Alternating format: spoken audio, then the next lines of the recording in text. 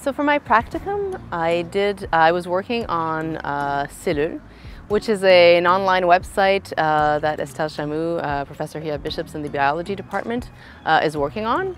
And the idea behind this platform is to share information relating to health on a cell and molecular biology level. My project was in a clinical setting. It was evaluating the triage system for pediatric patients that have scoliosis.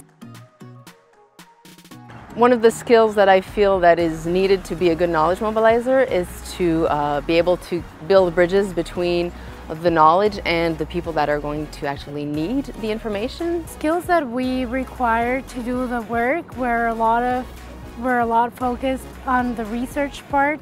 So knowing the search engines, knowing how to interpret the stats, and it's transferable skills. So even if I want to get out of research, I can use it for a different setting. You need to be able to show some sort of empathy so that you understand what your user of knowledge won't understand, and you're able to fill this gap. KMB prepared me by helping me understand what the best ways to research were, where to look for the information, where the gaps are between the community and the research. During the certificate, we had the opportunity to be a small group. There was a lot of interaction in class, and I think that was one of the great ways to be prepared for real-life knowledge mobilization, as we learn to share our expertise during class, learn about others' expertise. I really enjoyed during the practicum being able to think in creative ways of sharing information. I loved that the practicum was hands-on. In this setting, you really get your hands on the field.